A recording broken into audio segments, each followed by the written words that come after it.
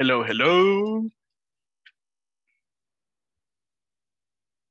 Good evening, everyone. Hello, teacher. How are you doing today? I'm fine. Hello, teacher. Good evening. And good to know. Thank you. Welcome, everyone. Great. Welcome, welcome. It's nice to see you. Hello, hello. Perfect, perfect. Thank you so much for being on time. I appreciate your effort really much. You know, I was thinking about probably you were having or you will have problems with connection because in some parts of the country it is raining. So, but I'm happy that you are here at this moment with the live session. Let me get started with some information for the attendance so we can check and make a confirmation about who's here joining us in the video conference. Okay, let's get started. When you listen to your name, please make a verbal confirmation that you are in this session. Dinora Lizeth Pineda. Dinora Lizeth, not at this moment. Dora Mary Beltrán. Present, teacher. Thank you so much. Felix Edgardo Escobar Mejía. Present, teacher. Thank you. Israel Antonio Torres. Israel Antonio Torres, not at this time. Lilian Saray Montes. I'm here, teacher. Thank you so much. Lisette Marisol Flores. I'm here, teacher. Thank you. Marcela Ivonne Nerio. Present. Thank you, thank you. María de los Ángeles Hernández. María de los Ángeles Hernández. Probably not at this time. Norman Rivera.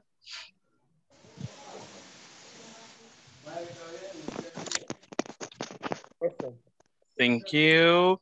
Osvaldo Aristides Méndez. Present, teacher. Thank you. Rebeca Ivonne Rivas García. Present, teacher. Santos Bolaños. I'm here. Saúl Alfredo Barahona. Present, teacher. Thank you. Susana Betsabe Flamenco. Susana Betsabe Flamenco, probably not at this time. Tania Karina Moreno. Present. Tatiana Yamilet Escobar. Present, teacher. Thank you. Vilma Contreras Umaña. Vilma Contreras Umaña. Probably not at this time. Walter Alberto Tánchez. Walter Alberto Tánchez. Not at this time. Walter Eleazar Morán. I'm here, teacher. Thank you so much. Wilfredo Hernández Vázquez. It's not connected. Creo que él me texteó y dijo de que había corte de electricidad en la zona donde él vive. Yesenia Carolina Lemus. Yesenia Carolina Lemus. Not at this moment. And Zulma Beatriz Pérez. Zulma Beatriz Pérez. Not at this time, probably. All right, thank you so much, everyone, for being here. This is the conference. We're going to get started. I just need to explain something pretty quick to you, and we will get started. Just remember that I will ask you for your collaboration on the camera for the people who have it off. Thank you so much. Thank you so much for your collaboration on this. Perfect. Thank you. I just want to start by saying, by congratulating you for working in the platform. Remember that on Thursday, I mentioned that it would be nice for you to work on the platform and to finish the complete course if possible. So some of you really followed my direction. So thank you so much. Thank you so much. I'm just checking on some people who are missing still homework 4. Felicitarles a la mayoría porque han atendido el llamado, ¿verdad? De completar la plataforma. Recuérdese que es un prerequisito para continuar en el siguiente módulo, así que se les sugiere que el curso se termine antes y que no vaya a la misma fecha que nosotros terminamos nuestras clases virtuales, ¿verdad? Las sesiones que nosotros tenemos, porque si no, puede que no sea considerado para el siguiente módulo. Así que por eso les hacía la sugerencia el jueves de si el fin de semana le echábamos ganas y podíamos terminar la plataforma, eso sería muy bueno. Veo por aquí que ya algunos ya están, ya solo les hace falta la homework 5 and the final evaluation, ¿verdad? Pero igual veo a personas por lo menos que les falta la tarea 4.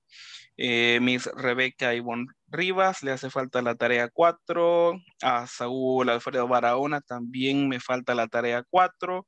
Tania Karina Moreno, Tatiana Yamilet Escobar, Walter Alberto Tánchez. Déjenme ver por aquí en la plataforma también quién más. Y Yesenia Carolina, ¿verdad? Ella nos hace falta con la tarea 4.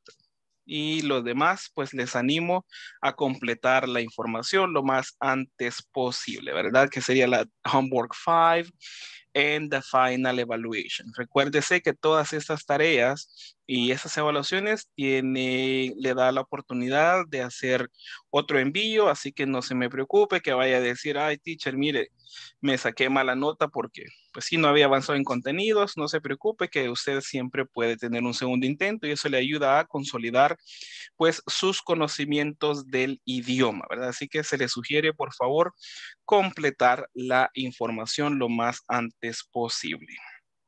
Ok. Is there any question before we start? ¿Alguna pregunta, alguna duda de la clase anterior antes de iniciar?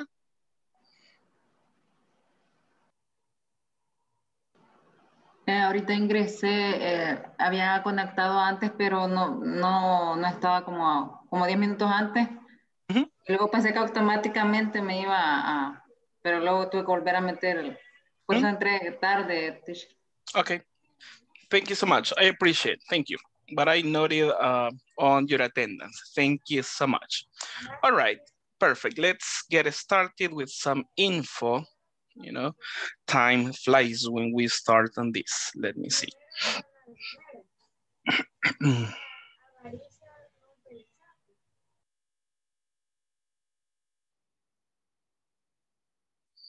Okay, just tell me if you're able to see what I am projecting at this moment.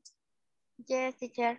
Thank you so much. Perfect, perfect. So hello and welcome everyone to this video conference. Today we have session number 10. And remember that we are just missing 6 sessions to finish in this one. Let's see, 6 more sessions to finish on this. So please try to complete the course as soon as possible, okay? Let's see, as I told you today, we have session number 10, so let's get started. We're working on section number 4, just for your information, right? Para que tengamos en mente, estamos trabajando la sección número 4, vamos a la sesión 10 y nos hacen falta solo 6 reuniones más para finalizar. Así que otra vez, y disculpe que le haga mucho hincapié, pero recordemos terminar la plataforma lo más antes posible. For today, we're going to be checking on yes, no questions in the simple past. That is the information we are going to be checking for today. And on this one, before we start, there was a homework from last week, and the idea was to check on irregular verbs because we're talking about the past. And I hope you did and that you completed a lot of information and that you checked what the verbs in the simple past are. Okay? Let's see. Just give me a second.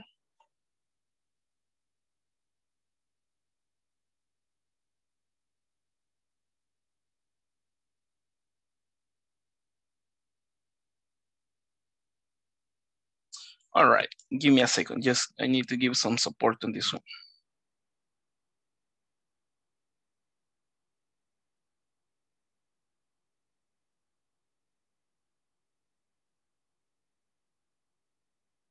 Okay, let's get started. Sorry for the interruption on this. Okay, let's get started with some info. Check on the screen. I am going to show you some verbs and I will show you the simple present and the base form.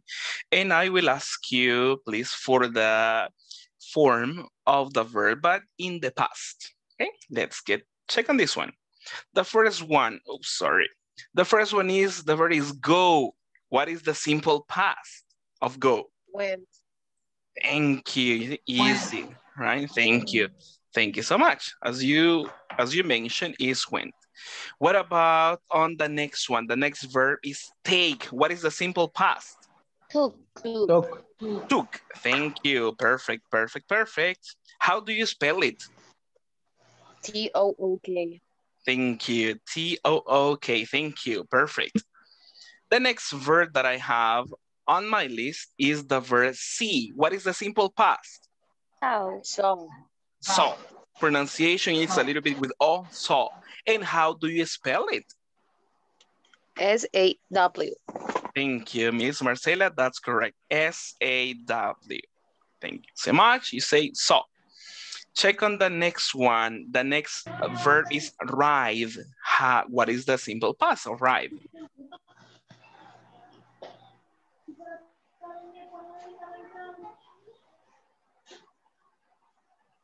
Road. Road. Thank you so much. In this one, the simple past of ride is road. Thank you. Let's move on to the next one. The next verb is read. What is the simple past of read? Read. Red. In this case, it's correct, right? The pronunciation should be read, similar to the color. And how do you spell this verb? R-E-A-D. R-E-A-D. Thank you. That's correct. As you can see on this one, the spelling is the same. It doesn't change. R-I-A-D. But the pronunciation is the only different in the affirmative. You mentioned similar to the color red. I read a book. I read a newspaper. You express this in the simple past, similar as the color, talking about the pronunciation and this. Thank you so much. Now, the next list of verbs, I'm going to be a little bit more specific and I will require some of you to help me. In the first one, we were working as a class. On this one, I am going to ask some people. En eso le voy a preguntar a alguien en específico para que me colabore y así pues chequeamos si hemos revisado la información del simple past. Let me see. Let me check on this one. I have the verb buy. Mr. Let's see. Mr. Felix, what is the simple past of the verb buy?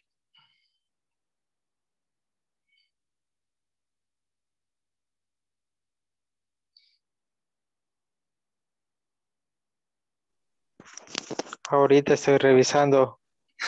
Okay. Norman, tell me, help Mr. Felix. Ayúdele a Mr. Felix. What is the simple past of buy? Oh, será bio? Not, because in this one we're talking about irregular. If you mention like that, it should be like the regular verb. Expresión que usted me dice. Felix, you're coming back. Tell me. Ya lo encontré, pero no sé cómo pronuncia. Okay. Bolu. Okay. Can you spell it, please? ¿Puede deletreármelo, por favor?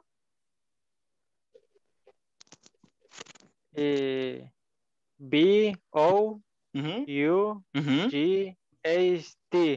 Thank you so much. The spelling is correct. B-O-U-G-H-T. And Walter, how do you pronounce that verb in the simple past, Mr. Walter Moran? Both.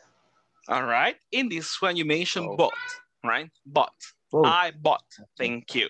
Thank you so much. Okay, I'm just checking. I appreciate that some of you are raising your hands. Veo por ahí, me aparece que alguien me estaba levantando la manita y aprecio mucho su participación. Ya les voy a dar un espacio, nada más quiero chequear también si todos estamos en la jugada de ver los verbos, ¿verdad? Porque yo sé que algunos en la primera parte estaban prontos a responderme, ¿verdad? Y eso demuestra que usted los ha estudiado. Así que vamos a darle oportunidad a todos también para revisar la información. The next one is for Saúl Alfredo Barahona. Mr. Saúl, the next verb is the verb eat. Sorry. What is the simple past of eat? Teacher, el jueves no pude estar en la clase. Ajá. And what happened? Cuénteme, ¿qué pasó? Por cuestión de donde yo laboro, se me hizo bastante difícil poder estar en la clase. Ok. Y mi siguiente pregunta, ¿y pudo ver el video de la clase en la plataforma o en la lista de reproducción de YouTube? Tampoco, teacher. No me ha quedado mucho tiempo, pero Ujú. mañana me pongo al día, primero Dios. Ok, perfecto, perfecto. Comprendo que cada uno tiene sus labores independientes, trabajo, usted sabe lo que tenga de responsabilidad. Nada más recordarles el compromiso que tenemos con la clase, ¿verdad? Yo sé que a veces algunos son fallas técnicas, compromisos laborales, y usted sabe por qué no pudo atender y es comprensible hasta mi punto de vista. Pero recuérdese que siempre cuando uno se ausenta, tiene el doble de responsabilidad de la persona que incluso que estuvo presente, ¿verdad? Porque si hay una tarea, para eso tenemos el acceso de los videos en la plataforma y los videos en la lista de reproducción de YouTube. Recuérdense que en el video, en el correo que se les envía, les da toda la información y está el enlace para las videoconferencias en YouTube, así que puede revisarlas. Así que como sugerencia, si alguna vez e incluso a otra persona también se ausenta por A o B motivo, le invito por favor a revisar la información, así pues nos vamos al día y estamos siempre atentos con la información. Ok, thank you. Teacher, Tell me, dígame. teacher, una pregunta. Fíjese de que yo el jueves no pude estar. Le dije de que me enfermé, ¿verdad? Entonces, Me comentó, pero es cierto. yo siempre veo los videos, pero no sé por qué el suyo lo estuve viendo, me empezó a salir ya de repente, desapareció y me salieron otros videos de sus otros compañeros. No sé Como si que usted estuviera podría, cortado. exacto, no sé si usted podría mandar el link de la clase que hemos visto para estarlo viendo el Ok. siguiente día. Solo una consulta, Miss Dora. Lo estaba viendo el video en la plataforma de Inglés Exacto. Corporativo. Sí, pero a Ok. veces yo me meto Ujú. en YouTube, Sí. y igual no me salió. Y lo Ah, busqué y lo busqué. Ajá. ok. Voy a chequear porque pueda ser que tal vez el video, la grabación, o sea, la plataforma que estamos utilizando para la videoconferencia, muy probable que haya dado un error y por eso tal vez no esté completo. Déjeme chequearlo, pero si no, igualmente yo les voy a compartir los enlaces para que ustedes puedan buscarlos. Ok, sí, porque yo siempre los veo así porque sí me queda tiempo, Perfecto. ¿verdad? Pero no Ujú. pude ver yo esa clase. Ok, perfecto, Ok, perfecto. Igual, gracias. recuérdese que tenemos dos formas de visualizarlos, ya sea en la plataforma, ¿verdad? Tenemos una pestañita que nos dice la video class y también si el video no lo encontrarán ahí, porque eso se va actualizando después que se sube el video a YouTube, entonces también puede usted revisar la lista de reproducción en YouTube, que ahí sí, minutos después de la sesión, yo me encargo de subir la grabación, ¿verdad? Entonces ahí sí está quizás más rápido que en la plataforma, pero igual tenemos Ok. dos medios para revisarlos. Yo les compartiré la información en el grupo de WhatsApp, no se preocupe. Okay? Ok, gracias. Okay. Mucho gusto. Okay, let's continue.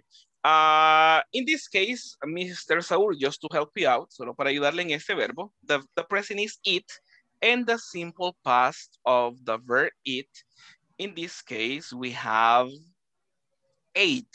Check on the spelling, right? Remember that irregular verbs change sometimes the form, or sometimes they change just one letter, they change complete, or sometimes they don't change at all, right?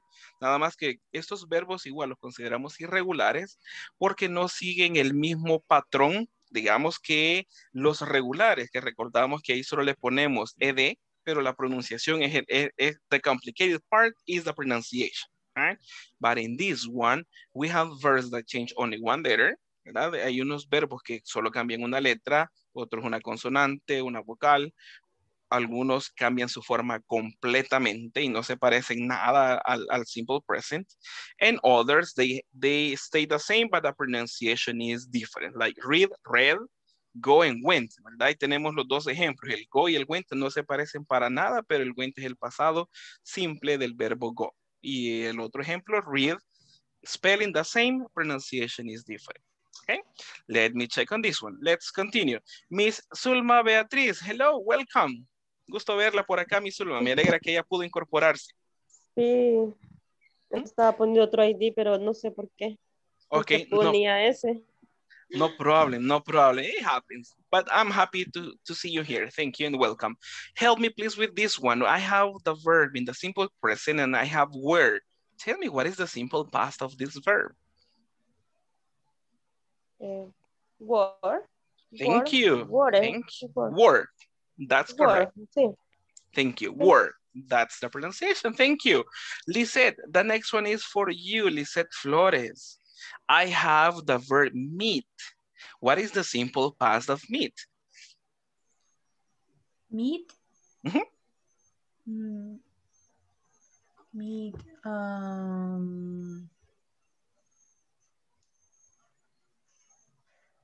Met. No sé cómo pronunciarlo. That's correct. In this case, the pronunciation is correct. You mentioned met. Met. Meet, Okay. met. Right? Thank you so much. And yo quería tell me. comentarle así como Saúl y Dora, yo no pude estar en la clase del jueves porque ahí tuve un problema de un choque ahí medio raro, pero hice lo mismo que Dora y me apareció el mismo problema que Dora. ¿Y lo vio el video desde la plataforma? Sí. O sea, lo están reproduciendo y de repente se corta y lo tira como otro video. Le muestra otro. Ah, ok, perfecto. Voy a chequear el archivo origen que subí para ver si será algún problema del archivo origen de la grabación. O recuérdese que a veces las plataformas de repente se ponen algo rara, ¿verdad? Podría ser. O voy a chequear cómo se terminó de subir el video. Tal vez pueda ser la situación. Pero muchas gracias por la retroalimentación y yo chequeo para que tengamos la información completa. Right? Thank you, thank you, thank you. And let's see, I guess I have the last verb. And this is for Tania Karina. Miss Tania, help me please. I have the verb at this moment that you see on the screen. Let me see. Oh, sorry. I have feel. What is the simple past? Filled. In this case, the pronunciation is felt with E, como que tuviéramos una E, felt. That's correct, felt. I will pronounce the verb one time and I want you at this time to listen. I will mention the simple past of the verb. Listen, please. Went, took, saw, rode, read, bought, ate, were, met, felt. One more time, listen please. Went, took, saw, rode, read, bought, ate, were, met, felt. Okay? Now, at this moment, we're going to check on some information and then we have the practice. Vamos a chequear una información puntual de la práctica de este día, de la información, and then we have some practice. Let me see. As I mentioned, we're going to check on yes, no questions in the simple past. And for that, we have the structure and it goes like this. Remember, we start a yes, no question with an auxiliary. The auxiliary for the simple past is did, right? And remember that for all the subjects, the same auxiliary is the one we need, right? We don't have to change or include other auxiliary. We have did, then we have the subject, we have the verb in the base form, and finally we have a complement. Remember that every time we have an auxiliary in the question, the verb goes or returns to the base form. Nada más recordarles que cuando tenemos un verbo en las preguntas, perdón, cuando tenemos un auxiliar, el verbo no se ve afectado y no le hacemos ningún cambio que nosotros conocemos del pasado simple, sino que el verbo siempre se mantiene en su forma base. For example, and I have a question, and I will ask some of you this question in the simple past. Ya ven, la pregunta es bien apropiada para el pasado simple, a ver si lo hicieron en el fin de semana. And in this one, just checking on the short answers, right? We check on the short answers at this moment before we start. What should be an affirmative short answer for this question? I need one volunteer. Necesito un voluntario. ¿Cuál sería la respuesta corta para esta pregunta del simple past? Me. Yes, I did. Thank you. No, I didn't. Thank you, and thank you for the negative too. Perfect. Yes, I did, or no, I didn't. That should be the short, those should be the short answer, right? Remember, the auxiliary is the same. En los auxiliares no nos complicamos, digámoslo de esa forma, porque el mismo auxiliar se utiliza para todas las personas. No es como el presente simple, que se recuerde que tenemos el do, que tenemos el das, y ahí tenemos que estar haciendo memoria de qué auxiliar utilizamos. En este caso solo utilizamos el didn't, que sería para el negativo. Okay?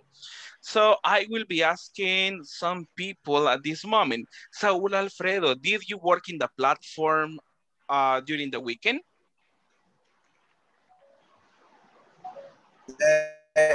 No, I did. Okay, no, I didn't. Teacher.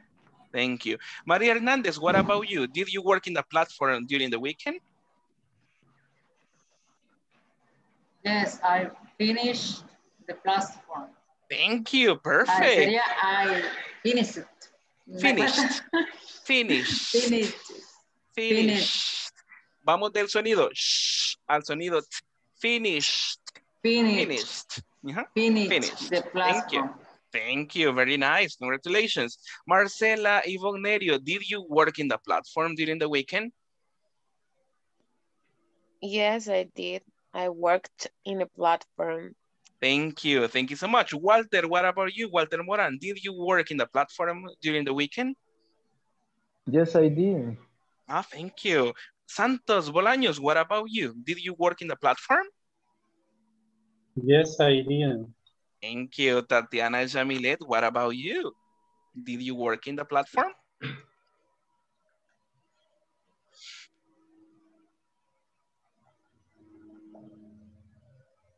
Miss Tatiana Jamilet? Sí, teacher. Did you work in the platform? Excuse me, no había escuchado. No problem, don't worry. No, I didn't. Thank you. Lily Montes, what about you? Did you work in the platform? Yes, I did. Thank you. Tania Karina, what about you? Did you work in the platform? No, I didn't. Hey. Dora Mary Beltran, did you work in the platform in the weekend? Yes, I did. Yes, I did. Yes, I did. Yes, I did finish the platform. Thank you. Sulma, what about you? Did you work in the platform last weekend? Yes, I did. Thank you. I finished the platform. I finished. Perfect. Thank you. Thank you. Lisette Flores, what about you? Did you work in the platform? No, I didn't. Okay. Rebecca Rivas, what about you? Did you work in the platform? No, I didn't. Okay. Osvaldo, what about you? Did you work on the platform during the weekend? Yes, I did. I worked you. in the platform in the weekend. Thank you. I appreciate that. Norman Rivera, what about you? Did you work in the platform during the weekend? Mr. Norman? No, I did. This weekend follow. Okay. Wilfredo, nice to see you. Me alegra mucho que pueda estar por acá, Mr. Wilfredo. Me mensajeó que tenía algunos problemas técnicos, pero qué bien que está por acá. The question, did you work in the platform during the weekend? Yes, I did. I completed the platform. Thank you so much. Felix, what about you? Did you work in the platform during the weekend? Yes, I did work in the platform. Thank you. And Miss Vilma Contreras, what about you? Did you work in the platform during the weekend? Yes, I did work in the platform on the weekend. Thank you. Perfect. I appreciate your answers. Thank you so much, and thank you so much for your honesty. Muchas gracias por sus respuestas, forma correcta, y también su honestidad al responder la pregunta. Thank you. Remember, this is the advertisement, el anuncio. Remember, please, to complete the platform as soon as possible, ¿verdad? Para los que todavía no hemos completado la plataforma, recuérdese, por favor, completarla lo más antes posible. Okay. As you can see in this one, we have a short answer plus long answers. In that way, you can expand your information. You can show more interest and you expand your answers. For example, in this case, you say, yes, I did. I worked in the platform, and most of you included this information, and that is really nice. Or the other, for the negative, you say, I didn't work in the platform. You see, you can answer with a short form, and you can also include a short and a long answer. Se puede responder de las dos formas. Puede responder de una forma corta y una forma larga.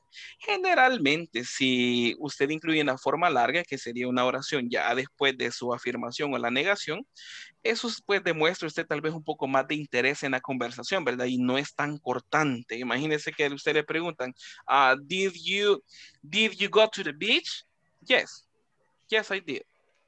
Okay, y ahí se queda así como que sí fue. Y de ahí como que la conversación se vuelve un tanto rara, tal vez podría ser, porque como que la persona bien cortante con sus respuestas, ¿verdad? No es incorrecto, pero para mostrar politeness, ¿verdad? Un poco más de educación e interés con quien usted está hablando, se sugiere incluir una long answer, ¿verdad? No es obligación, pero se ve mejor utilizarlo de esa forma. Okay? Any question at this moment?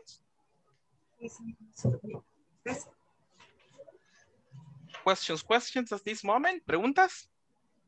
No, teacher. No okay. question. All right, thank you. Just remember to check on the information for the verbs in the simple past. That is my last advice for you.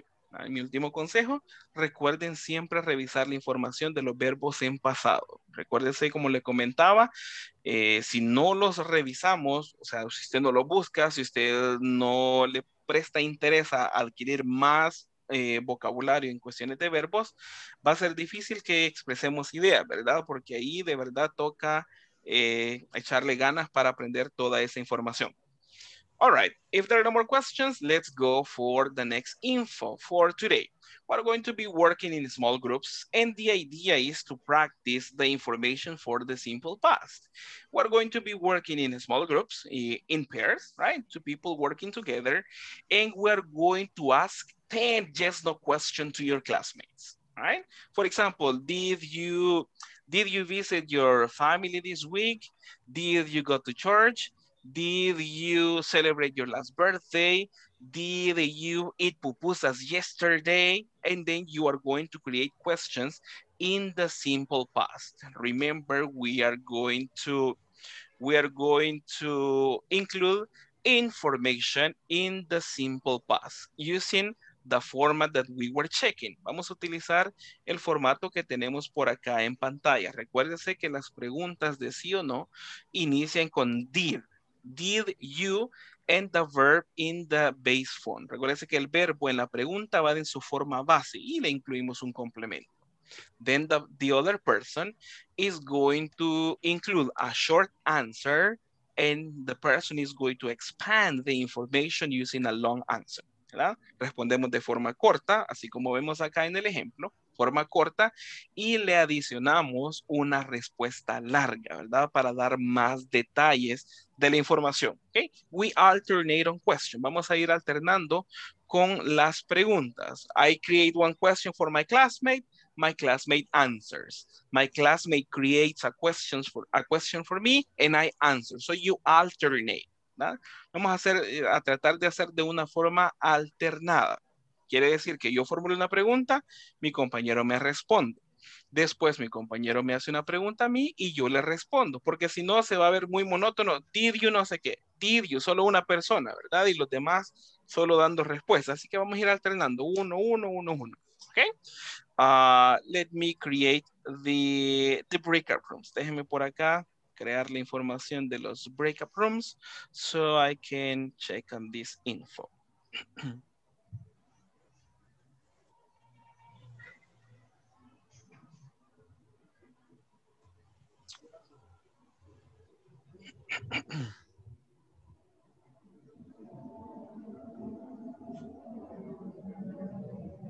Let me see. Déjame chequear por aquí la información.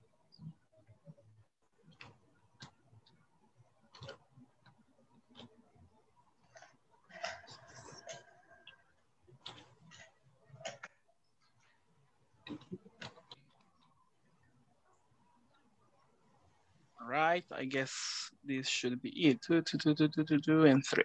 All right, perfect. Okay, is there any question before we get started on this practice? Questions before we begin? No, teacher. All right, okay, perfect. Remember, we get into groups and you ask questions to your classmate. Remember, the emphasis is to use the simple past, did you, yes, no questions, and also to provide short and long answers. Please motivate your classmate to complete the information. Recuérdese, utilizamos respuesta corta y agregamos una respuesta larga, ¿verdad? Motive a su compañero que utilice la forma estudiada, ¿verdad? Así nos ayudamos mutuamente. Let's get started with this information. But give me a second. Let's see. Okay. Déjeme hacer un último ajuste, please. All right, let's get started at this time.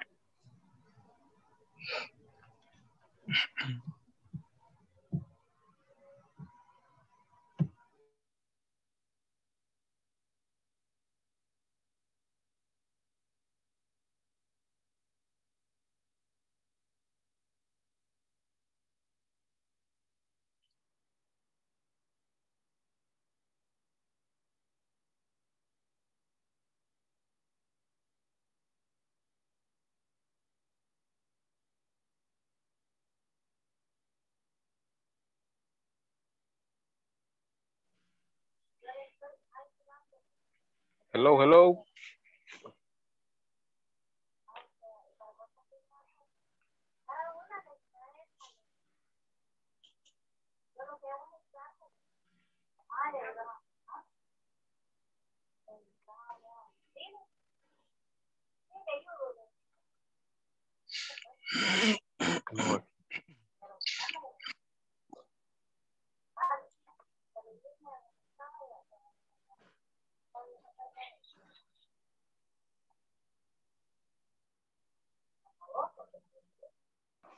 Hello.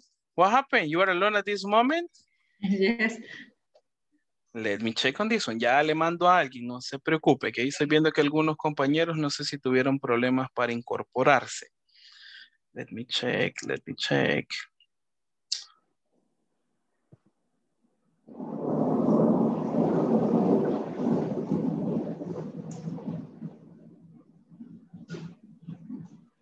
All right, la voy a mover a otro grupo, creo que va a recibir la invitación, o no sé si es automático, pero le notifico que ahorita voy a hacer el cambio.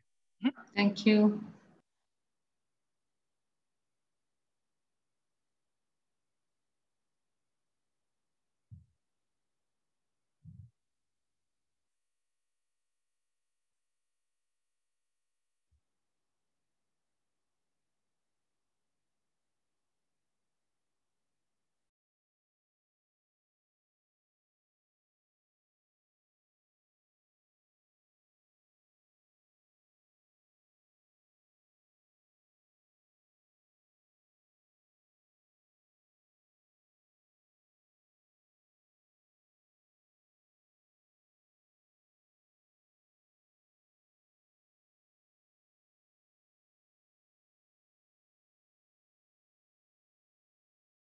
La que está ahí. Ok. Did Did you work in the platform? Yes, I did. I completed the platform yesterday. Okay. Okay. Ahora, siempre me preguntan, hoy te pregunto yo. Sí. Okay.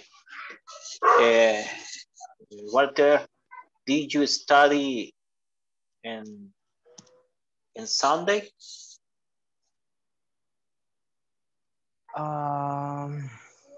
Yes, I did. I studies in the Sunday. Okay.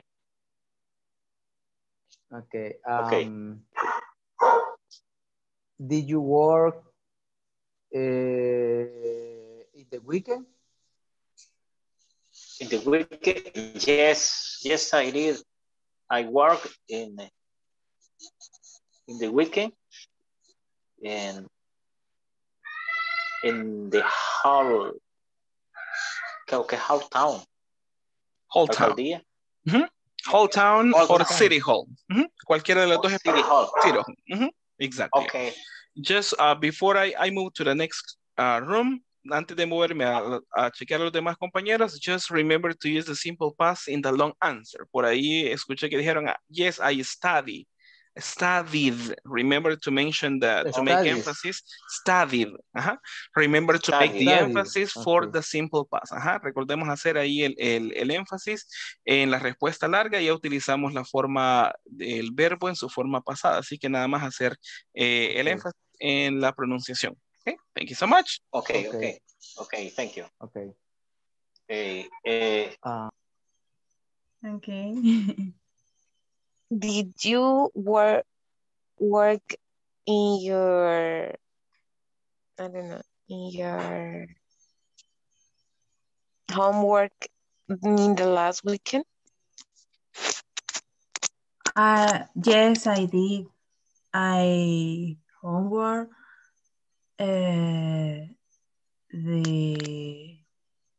siempre es today or whatever. No, Sí, ¿qué quiere decir?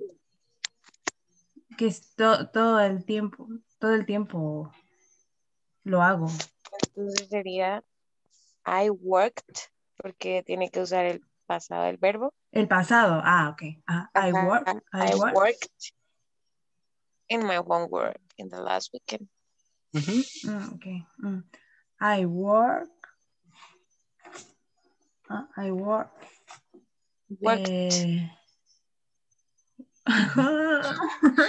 Remember to make the emphasis. Thank you so much. Acuérdese hacer el énfasis del verbo en pasado, ¿verdad? Es muy importante porque cuando estamos utilizando este tiempo verbal, a veces en los regulares, ¿verdad? Sí, más que todo en los regulares, sí necesitamos hacer ese sonido, ¿verdad? Para demostrar que estamos utilizando el pasado. Porque si usted me dice, I work last Sunday, o sea, me dijo el verbo en presente, la expresión sí hace referencia a algo pasado, ¿verdad? El domingo pasado sí me hace referencia, pero ya el verbo ya no entra en juego con el tiempo verbal o con la idea como lo estamos expresando tal cual. Entonces, nada más ahí siempre reforzar la pronunciación en este caso, ¿verdad? Como Miss Nerio le está diciendo, Miss Marcela, I worked in the platform. Worked. Yeah. Worked. La combinación a veces cuesta a veces, porque es un sonido que no tenemos en el español y de repente ir de un sonido al otro, en español nosotros ni en cuenta, ¿verdad? Pero la idea es siempre practicarlos porque así vamos recordando cómo articular y cómo pronunciar las palabras. Okay? Thank you. Okay. Continue with the practice, please. Thank you. Thank you so much. Okay. Did you see Okay.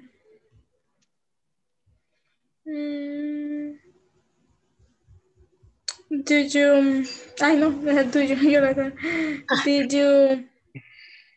did you drive in the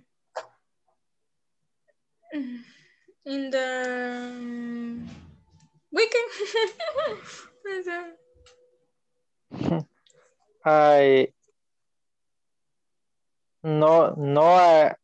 didn't write in the word.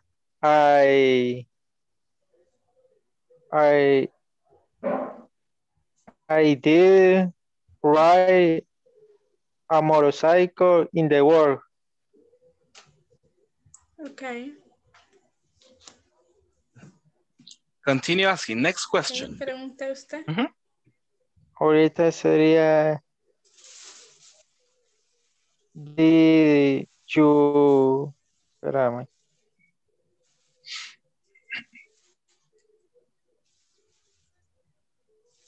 Quiero ver otro verbo. Did you eat in the morning? Did you eat in the morning? Ajá, good question. Yes, I did. I ate. ¿Así se pronuncia? I ate. Ajá. Yeah, I ate in the... ¿Qué comí al fin de la mañana? ¿Qué comí? No me acuerdo. No problem. Lo voy a inventar, va. I eating? No, ¿cómo será? I ate in the carne asada. Grilled meat. Grilled meat. Ajá. Grilled milk. It could be possible, right? Thank you so much. Perfect. Okay. Continue asking. Thank you so much. Okay.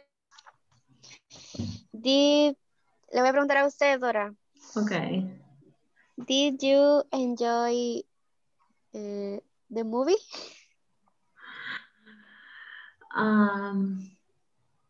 Yes, I did. I went to... No, sería No. El pasado de enjoy. Ajá. ¿Cuál es el pasado de joy? Enjoyed. Enjoyed.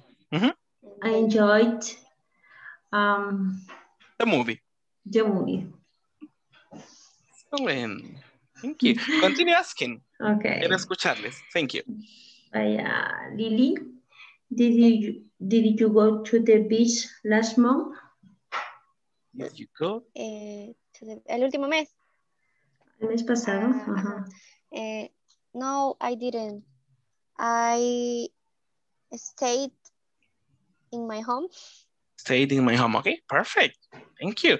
Now ask a question to Miss Vilma. Pregúntele a Miss Vilma para que yo la pueda escuchar. No problem.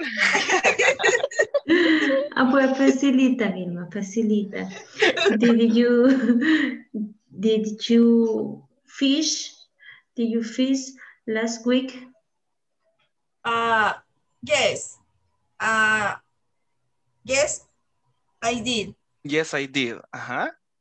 ¿Y la respuesta larga? I fished last week. Last week. Thank you. Perfect. Thank you so much. Good job. Bien hecho. Continúen trabajando, please. Así reforzamos la estructura de cómo preguntar, cómo dar respuesta corta y también la pronunciación, que es algo muy importante al dar respuesta larga utilizando el simple past. ¿Ok? Thank you so much. Dígame. En la respuesta así larga, digamos de que vaya. Ella dijo, yes, I did.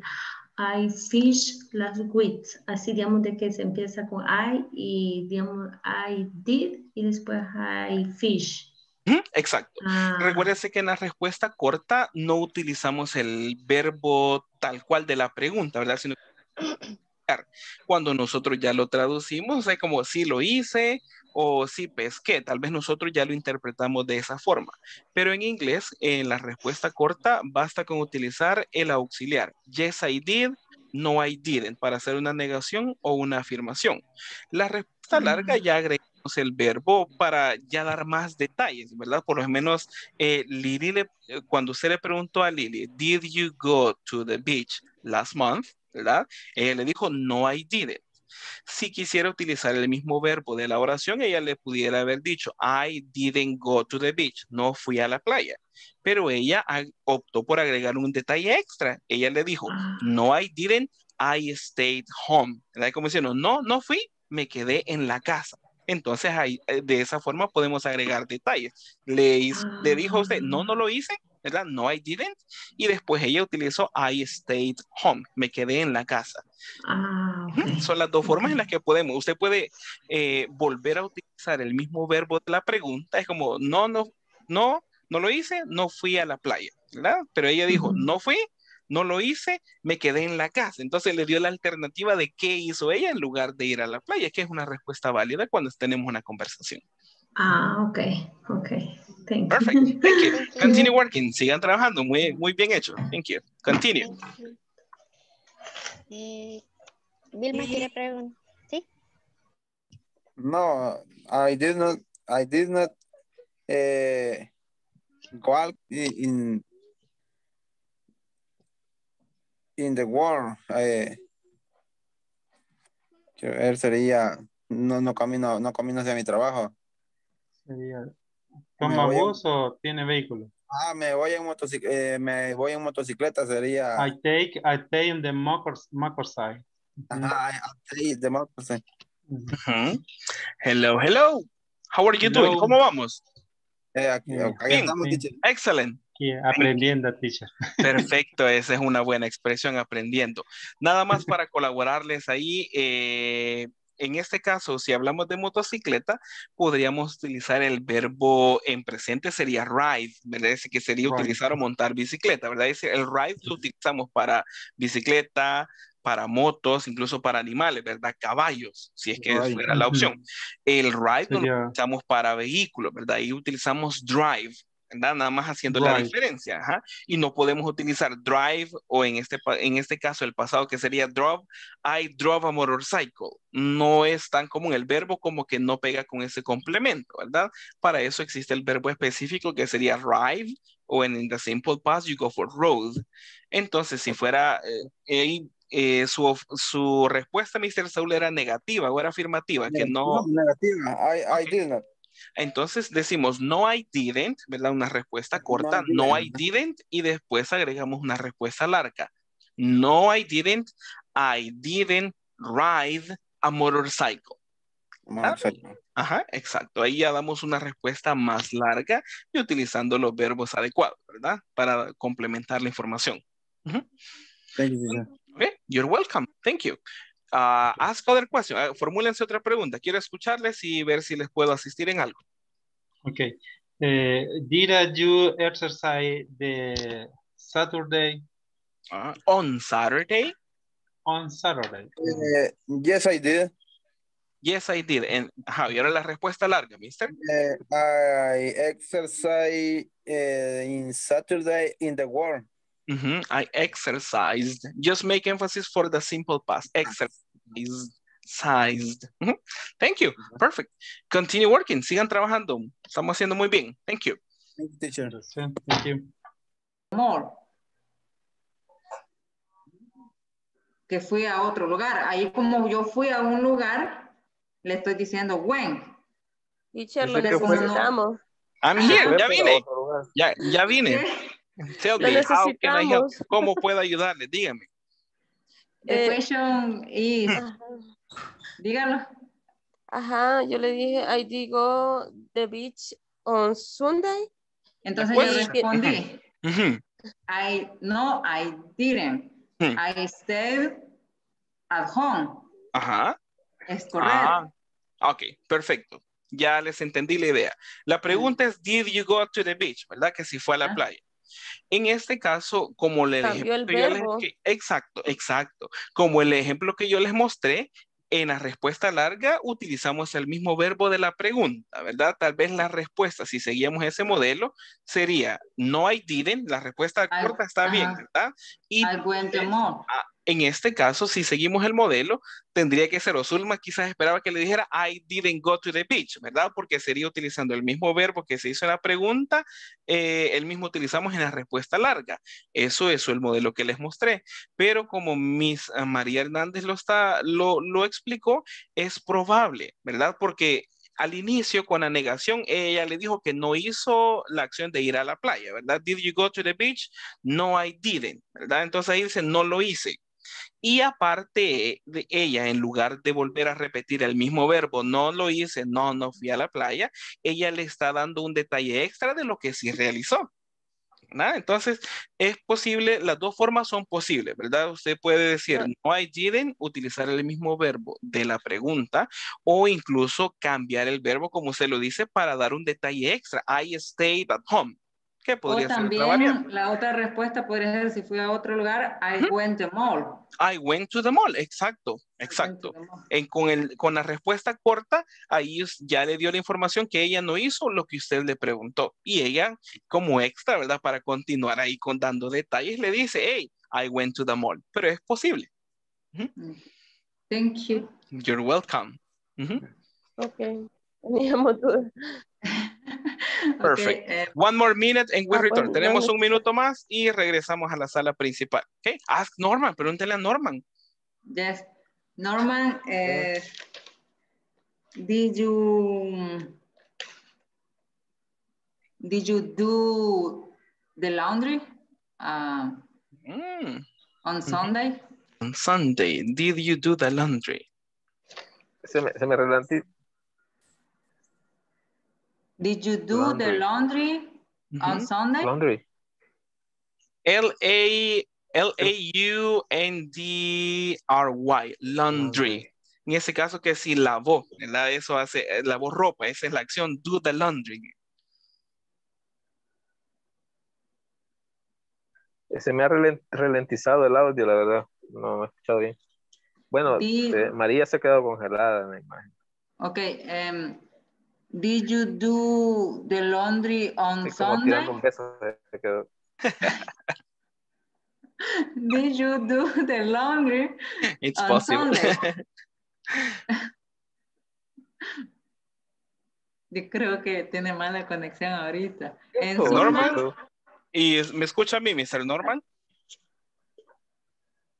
Yeah. Probably. Ahorita en el menú principal de la aplicación estoy, no me entra. All right. But can you listen to us, Mr. Norman? ¿Nos escucha? Probably not. Continue asking. Sigue preguntando a Zulma y regresamos a la... Sí. Ah, perfecto. Sí, ya escucho por ahí. Sí. Did you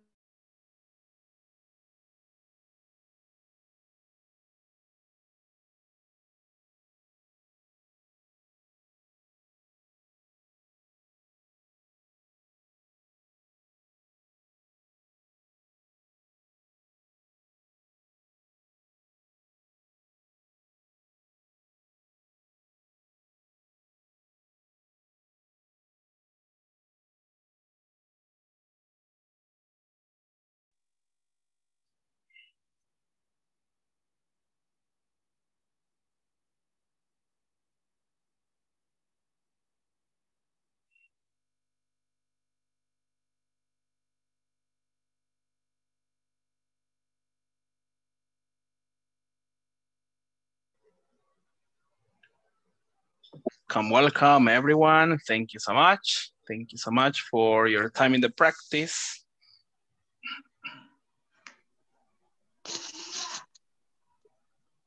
Very good. All right, I guess everybody's out. No, more people are just waiting. Nos falta 2 personas por acá. All right, thank you so much.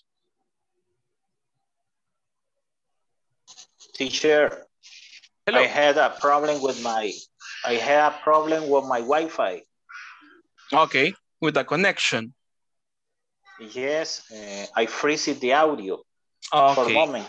Okay, so sorry to know that, but I appreciate your effort, all right? Before we leave or before we finish on this practice, I would like to know if there is any question. Quisiera saber si existe alguna pregunta de la práctica, de lo que comentamos, or about the practice, or about the information I showed you this day. Miss Marcela, tell me. Teacher, when you talk, for example, for the time or or the, I don't know, the night or the morning, when you use at, when you use in, or when you use on. Okay. All right. In general, the prepositions, for example, for times during the day, you say in the morning, in the afternoon, and you say at night, right? That is the only exception, at night. That is the only difference. And when you make reference to the days of the week, you say on Monday, on Tuesday, on Wednesday, on Saturday, right? And then in the weekend, for time expressions, you can say on the week, let's in on the weekend, it's possible, right? You say on the weekend. Those should be some of the expressions. When you ask some question in simple past, you say on the last weekend, or you say on the last weekend. It is possible to omit the preposition. Es posible omitir la preposición. Did you go to the beach last weekend? And you go like that. Last weekend. It is possible to express like that. No prepositions. Okay. Thank you, teacher. Okay, you're welcome. All right, let me get started with the attendance so we can check on this. Let me see. Miss Dinora Lizeth Pineda? Not at this moment. Dora Mary Beltrán? Present, teacher. Thank you. Felix Edgardo Escobar? Present. Thank you. Israel Antonio Torres? Israel Antonio Torres. Okay, not this time. Lilian Saray Montes. Present, teacher. Thank you so much. Lizeth Marisol Flores. I'm here, teacher. Thank you. Marcela Ivonne. Present, teacher. Thank you. María de Los Ángeles Hernández. Me, teacher. Thank you. Norman Rivera. Present, teacher. Thank you. Osvaldo Aristides Méndez.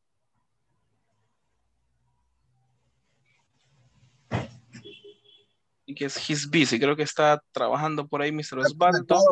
Está conectado, pero se ve que va conduciendo. Yo creo que sí está ocupado. Muchas gracias. Thank you so much. Rebeca Ivonne Rivas. Rebeca Ivonne. Probably not at this time. Santos Bolaños. Teacher, creo que Rebeca dijo de que estaba en un parcial. Ok, perfecto. Quizás por eso está ocupada o se ha desconectado antes. Muchas gracias. Thank you. Santos Bolaños. Present, teacher. Thank you. Saúl Alfredo Barahona. Here, teacher. Thank you. Susana Flamenco. I guess she's not present. Tania Karina Moreno. Present. Diana Yamilet Escobar. Present, teacher. Thank you. Vilma Contreras Umaña. Present. Thank you. Walter Alberto Tánchez.